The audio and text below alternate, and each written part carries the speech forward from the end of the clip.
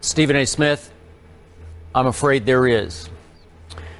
As you well know from working with me for many years, I'm a big Tom Brady fan. I'm a Patriot supporter. I know there's a whole lot of Patriot hate out there, but you don't get it from me. I'm afraid Tom Brady is guilty here, and I'm afraid he is going to have to be suspended for the good of, the integrity of, the game that we all love, the National Football League's game. I think Bill Belichick is going to have to be suspended. I'm going to call for Brady to be gone for 4 games and Belichick for 8 games because he oversaw this process, whether he admits to it or not. Now, back to the Wells report. Stephen A. Smith, I read every word of it last night. I read the tables, I read the graphs, I read the appendices, if that's the right word. Yeah, that is correct. I read it to the bottom. I lost track how many, 100 and some odd pages. It was a lot. 139. Thank you very much. I read and I read and I read, trying to shoot holes in it, trying to dismiss it as a bunch of reckless reaches, as we just heard from Tom Brady's agent. I don't want to hear about a sting operation. I don't want to hear from Tom Brady's father about Framegate. I realize the evidence is mostly circumstantial, but it's convincingly circumstantial. And I realize there's no smoking gun, there's no picture of, although there's video of this ref's locker room attendant taking the balls into the bathroom for about 100 seconds before that game in question. I realize there's no direct testimony incriminating Tom Brady, but all those text messages back and forth between this equipment assistant that was very close with Tom Brady, or is very close with him, John Jastrzemski, and this ref's locker room attendant, Jim McNally. When I read all the text messages, the back and forth, when I read about the flurry of text messages between Tom Brady and Jastrzemski the day after the game in question, after all this broke, the phone calls between them that were fairly lengthy, and then for the first time in the 20 years that Jastrzemski worked for the Patriots, being invited that next day, that following day, into the quarterback room for the first time in his history with the Patriots. It adds up to Tom Brady cheated. And it's hard for me to even get that word out of my mouth, Stephen A., because the prospect of Tom Brady deliberately and routinely cheating, even though I don't consider this major cheating, but it is cheating nonetheless. He did break a rule that I'm sure he was aware of, even though he told the investigators that even though he participated in getting the rule changed in 2006, where the road teams could handle their own, prepare their own footballs, he claimed that he did not know about the minimum PSI level until last season. That's a bunch of baloney. I'm sorry, I don't buy it. And then further evidence, Tom Brady would not let the investigators go through his phone. I know he's a big superstar with a big superstar model wife. I get that. But it would seem like if you were innocent as charged, you would just open book it. You would say, sure, go ahead. And they said they would certainly keep it under lock and key, and they would only sift through looking for any text relating to this matter. Then the Patriots wouldn't allow this McNally a second interview after it became known to the investigators that he had a nickname. He called himself the Deflator. And in the end, I look back at that interview that Tom Brady gave the week before Super Bowl week, in which he was so thoroughly, overwhelmingly unconvincing and so awkward and so just on his heels through the whole interview, so sheepish almost. Stephen A., I thought he was covering for Belichick there, and maybe he was, but he was also covering for himself. So I'm going to call for Tom Brady to be gone for 4 games. Maybe the NFLPA could get that reduced to a couple of games.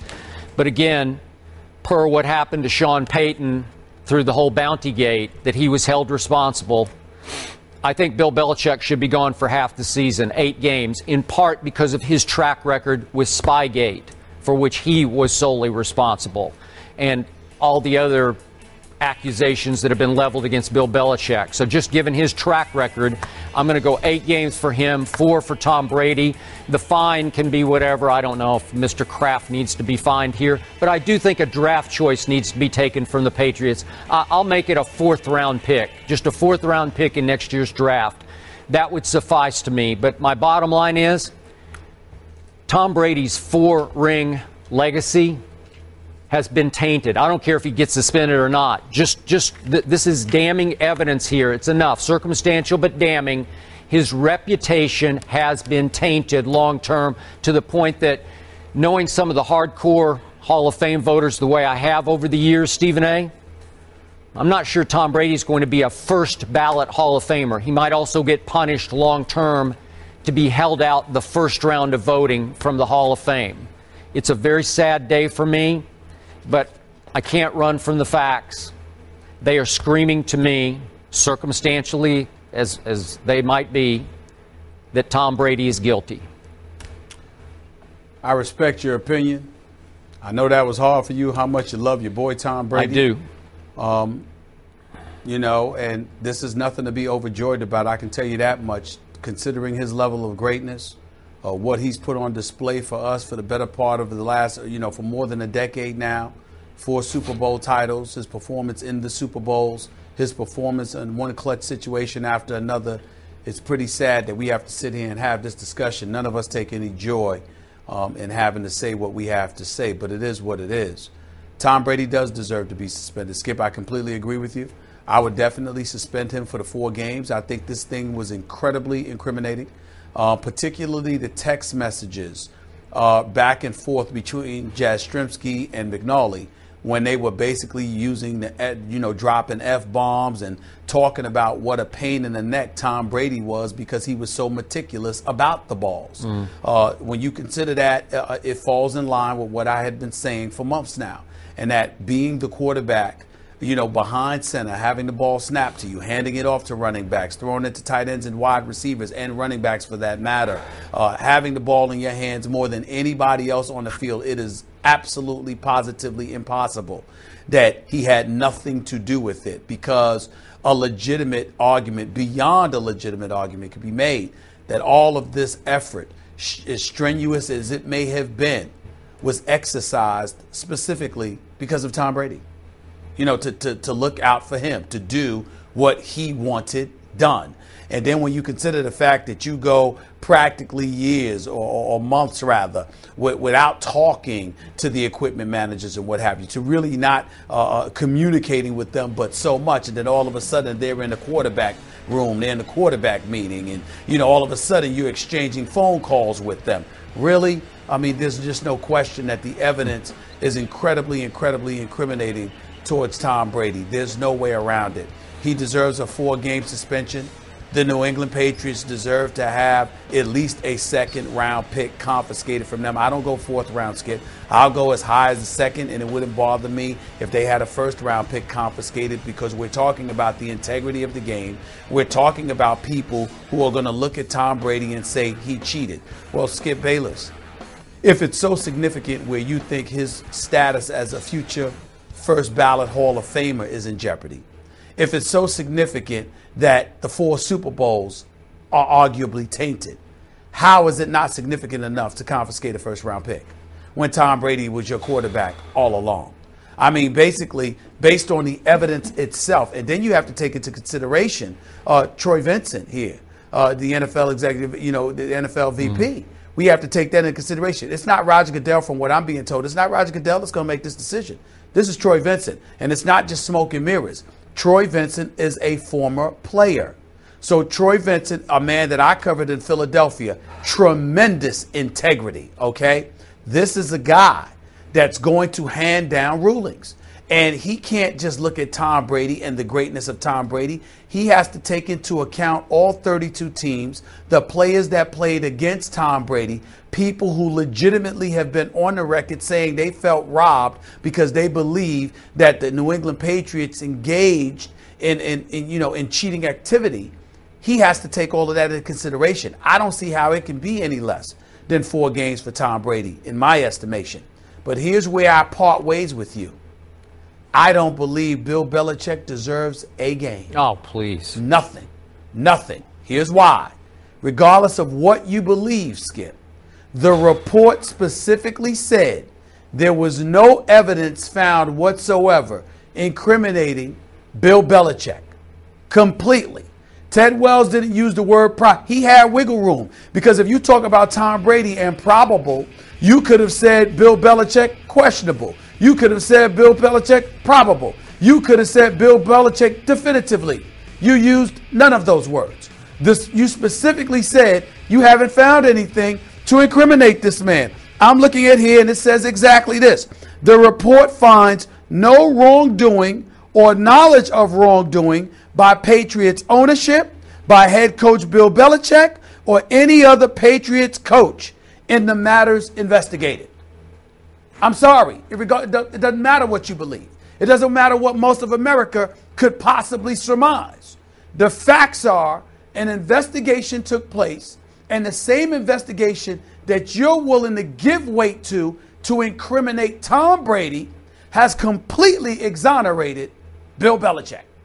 Now, we can believe whatever, but the report that everybody is going on that's calling for Tom Brady to be suspended, that's calling for his reputation to be sullied and his integrity to be completely compromised, that same report completely exonerates the head coach. It doesn't matter what you believe.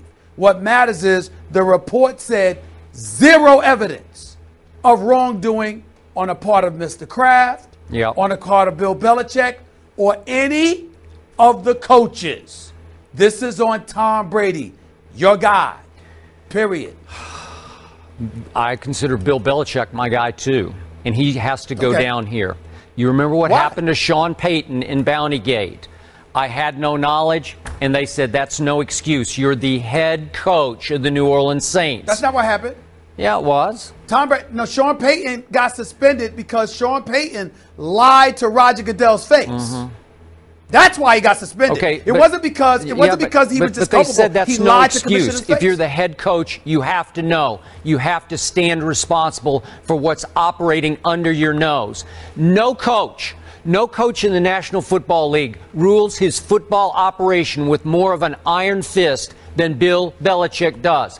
I suggest to you, no coach has more awareness of the minute details in the operation than Belichick. He's his own offensive coordinator and defensive coordinator and special teams coach. I'm sorry. He has to know that the very essence, there were all the reports that came out before the Super Bowl. Remember about how Bill brings out footballs before bad weather games and he wets them down or he ices them up or whatever he has to do.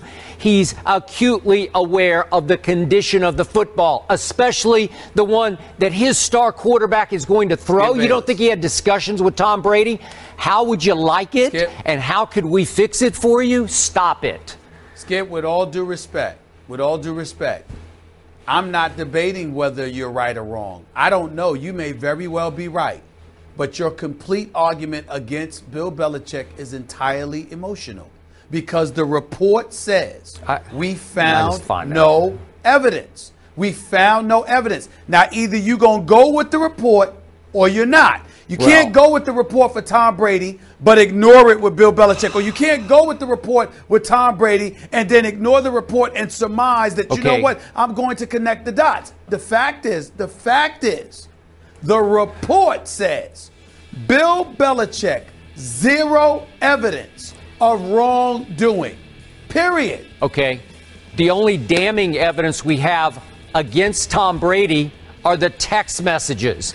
And they're from lackey to lackey. This assistant equipment guy to this assistant guy in the referee's quarters. And they're not going to be texting about Belichick. They're going to be texting about Tom Brady.